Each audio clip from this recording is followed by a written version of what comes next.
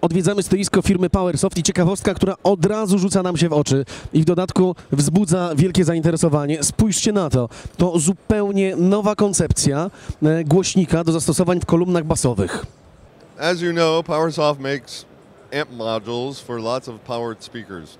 We've also had some other new technology using differential pressure sensors. What we're showing here at the show is a conceptual product that will be coming soon. We've been working on this for over 4 years. This is a motor that would replace a conventional voice coil for a large subwoofer. In this case, it's connected to a 30-inch cone. This is a positive and negative magnet with a piston flying through the middle. When mounted in a box, again, this is just for display, we've gotten up to 145 dB at 30 hertz. Amazing amounts of air can get moved through this motor. There's a couple other special things about this. No power compression, extremely low distortion, and basically indestructible. So the idea of burning a voice coil will be a thing of the past. It does have such incredible force that the bracing in the cabinet has to be special and proper. But we're very excited about this. Finally, it's coming out and will start to get tested in the field. We're also developing a companion module that is called the M-Drive. It is basically one channel of a K20 with the DSP to be controlled through Harmonia as well. So this is a whole new concept, looking into the future. Part of the theme here at Prolight Sound 2013 is Innovationville. This is very exciting. This is a game changer. I'd like to show you our new unique multimedia unit that is waterproof and solar powered. We call this Deva. It is a solar powered amplifier with a full range speaker. It also will have an option for a light and a camera if needed. It can be powered by a solar panel or over Ethernet of PoE. You can stream audio to it. You can store audio messages inside of it and trigger them over the wireless network. It is possible to take photos, take videos. The intelligent outdoor multimedia system. I knew it would go off. And here it is giving us a message that has been pre-programmed on a playlist.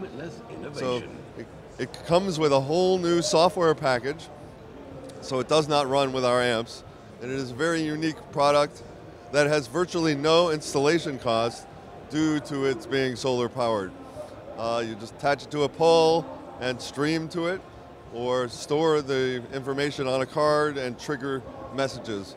It also has a presence sensor that it can actually be triggered by motion to play a message or to do a variety of different options. It's a very unique unit. We're getting about 115 dB max output from 100 hertz to 15 kilohertz. It's a very unique unit. We are not aware of anything like it out on the market, and we're very excited to use it. I'd like to show you our new Ottocanali products. There's 3 new models, all 8 channels. They're all 2U units with 2 power supplies for redundancy of power supplies, so you're not stressing all 8 channels on a single power supply. There's no front actual knobs there are indicators for each channel, but behind the cover we have volume pots for the 8 different channels.